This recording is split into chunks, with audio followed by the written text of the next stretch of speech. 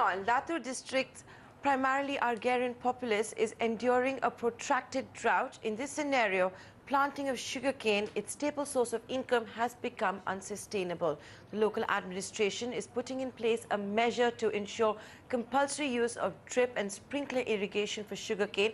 But farmers say this scheme will only work if the payment of subsidies is done on time. As part of a special series with Ailing Rural India, Alexander Mathew files this report from Latur. Sugarcane. It's one of the biggest contradictions in rain-parched Maharashtra. Farmers say that it requires as much water in 1 year as other crops require in 4. Yet, they persist with it because it guarantees them a return.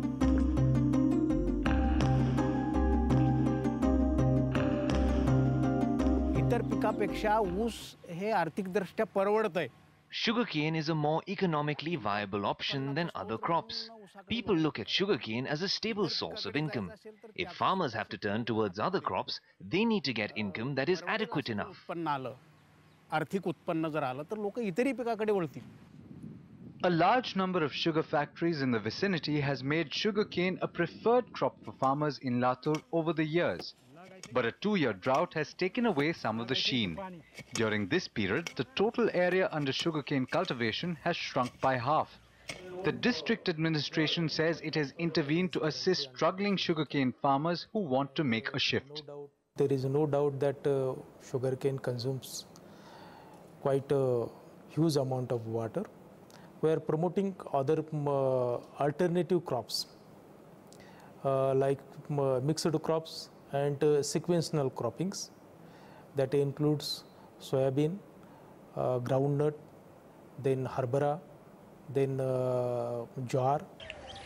But for those who insist on continuing with sugarcane, the government is making the use of water-efficient irrigation methods like drip or sprinkler mandatory.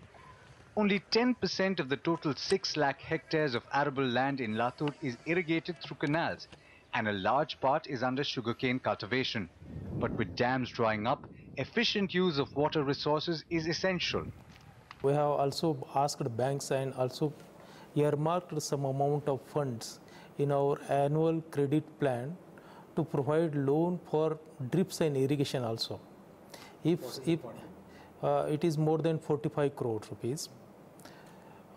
If some farmers wants to grow sugarcane, but they will be given loan for sugarcane only if they takes sugarcane through drip or sprinklers. Farmers agree that drip irrigation is needed, but say that similar schemes in the past have not been helpful.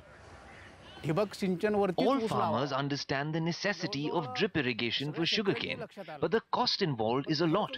Farmers have spent their own money and installed drip as the administration promised to help and give subsidies, but they haven't received the money in time. Farmers have not received subsidies for 3 to 4 years, and it is because of this that the farmers are losing faith in these schemes. The installation of drip and sprinkler irrigation would lead to long-term benefits. But the short-term requirement of funds for the next season is currently a bigger concern for farmers. And therein lies the problem. Some may call the farmer myopic, but the reality is that the sugarcane situation is a vicious circle. And unless it becomes more feasible for the farmer to plant other crops, that circle isn't going to break. With camera person Bhaskar Sawant, in Latur district, Alexander Mathew.